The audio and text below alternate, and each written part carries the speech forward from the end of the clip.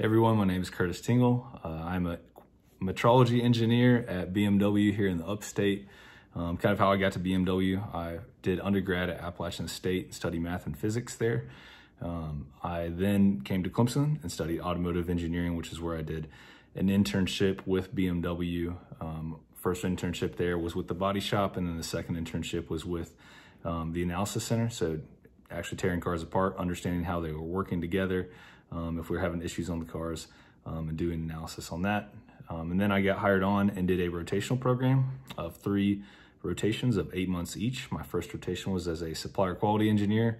You were responsible for individual parts on the car. And then, so you were at the plant and then also at the supplier's facility, ensuring the quality of the parts coming into the plant. And then my second rotation was actually out on the shop floor and responsible for content of us as BMW putting parts on the car, making sure that we were building a quality car there. After that, I placed out, went back to the analysis center, which is where I did my second internship, just working on geometric issues on the car itself there. And then after that, I moved into my current position now, which is where I'm a metrology engineer, not meteorology. So we don't talk about the weather. We talk about metrology, which is the science of measurement. So for our department, we measure all of the bodies before they get sent to the paint shop. So we measure all the cars with lasers or structured light, which is kind of cool, I think. Actually taking laser measurements of different checkpoints in the process and actually being able to pull cars off, and then you can create scans. And then what we're doing with that data is then overlaying it back to CAD and seeing how what we're producing relates to actual CAD and where we have deviations to work on those problems. Let's see. So my current job now, did I think I would be here in metrology? No, because even in the beginning, I knew I wanted to work with cars. I'd always loved cars and how things went together. Growing up, I always loved Legos. I've worked on cars and dirt bikes, and taking those apart and putting them back together was always a fun thing for me. So I knew I always wanted to work with cars. I didn't know specifically what I wanted to do.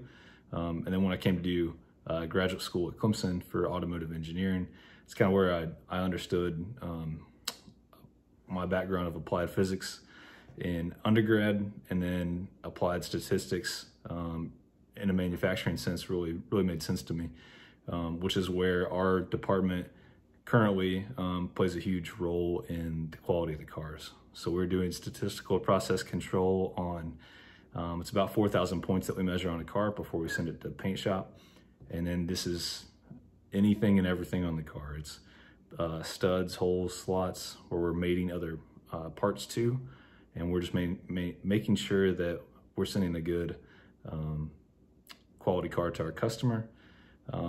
So what that looks like for me on a day-to-day basis, that can be either kind of managing a group of metrologists who are doing daily analysis work, or actually going in and doing some planning to see what type of technology would make sense in different areas in the line. So it's very different day to day. I don't have a pure, this is what my day looks like every day. There are a lot of hands-on days where I actually get to be in a station or measuring something, programming something behind a desk is fun as well. We actually do a lot of CAD work. So with the data that we acquire, overlaying that to nominal CAD and seeing how the part relates to nominal CAD, I think is a really interesting tool that we do. If you can kind of picture a topographical map that kind of gives you the geography layout of a given area, kind of the highs and lows of here's a mountain, here's a valley. We're doing that same thing with a car. So the surface of a car, highs and lows of where that is. And then also we're relating positional information back to a given stud, hole, slot on the car to dimensional engineers who are using that information to go make adjustments in the stations.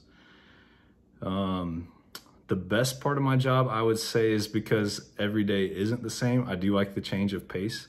I do like getting to have my hands on the car, analyzing problems, looking at data, that way, but I also enjoy the kind of the behind the desk computer work, deep diving into CAD of this is what it is before it gets to us, before we even see physical parts on the car, understanding how this is ultimately going to fit together. And then once the car gets to us, this is how it actually is fitting together. This is where we have slight deviations in the car, and we need to make some adjustments to that. So I would say the best part about my job is no day is exactly the same. So I think that's a fun thing with it.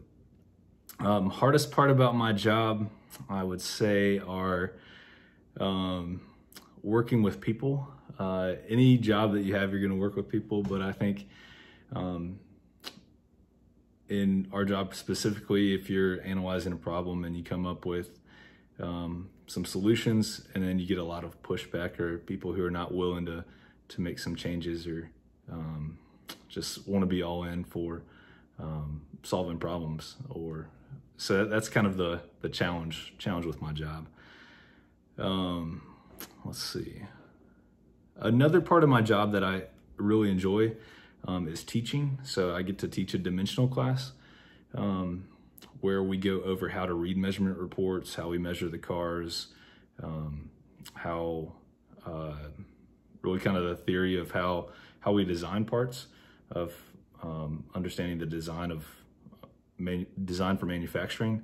I think that's some of the courses that are offered there. I would highly recommend taking courses like that. But that's one of the things that I really enjoy is teaching people how to read measurement reports, understanding data and statistics, and kind of how all that math comes together for us in terms of building cars. One thing with my job is I don't travel that much, but one of the cool things recently that I got to do was I went to one of our plants in South Africa, and I taught that same course there, which was really cool just to see BMW as a global company, and how we use data, how we analyze problems, and really kind of helping them out with some of the techniques that we use here. So that was a really rewarding trip, challenging trip, but ultimately a fun trip, all in all. Let's see. So what are my long-term career goals? I think kind of to tack on to that teaching aspect, I think I love my job now. The fun part of it is analyzing problems and the statistics and making things better, and consistently getting better with every new car that comes out. I think is always taking lessons that we've learned from previous models and being able to apply them to the future models that are coming out is really rewarding to me. I really like that continual improvement mindset. So I think that long term, I would like to be where I am, maybe move around a little bit within the company. But long term, I think I would like to be a professor in teaching, just kind of taking real world applications from a manufacturing environment and being able to bring that to an academic setting. I think would be a really rewarding ultimate career goal, and kind of how I would like to, where I see my career path moving towards in a longer sense, I would think.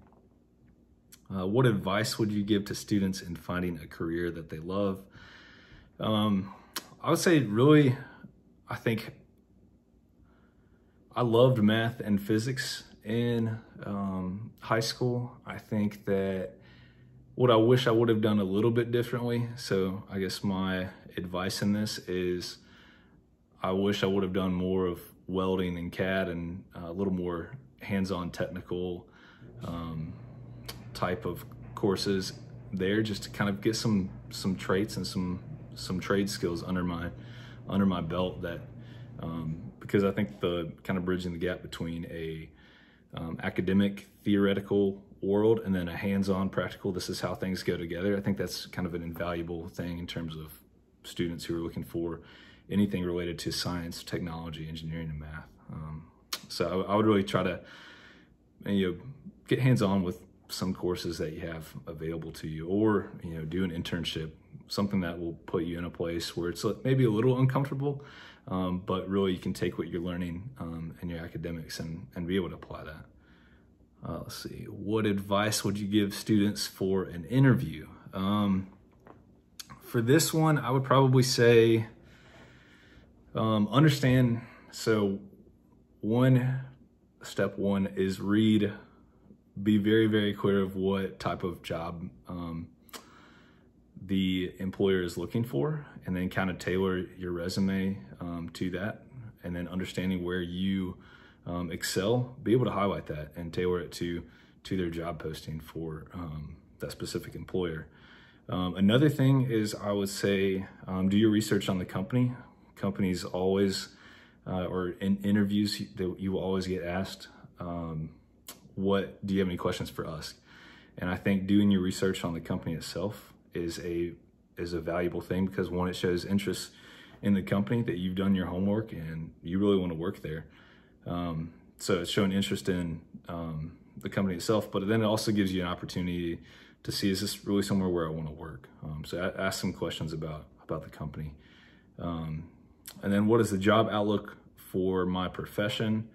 So kind of the metrology world it's a fun one, in the sense of we do get to go to some trade shows. I've been to Germany to some trade shows there to evaluate some equipment and see what's coming out. But kind of the long-term outlook for our profession and kind of the freedom that we've been given in our department is we want to be on the cutting edge of technology. So taking advanced statistics and measurement methods and bringing that into our plant, really being able to kind of set the standards for what it looks like to measure cars, to be able to provide data to quality engineers. So I think that's all I've got. So thank you all for your time. I appreciate you watching, and best of luck to y'all.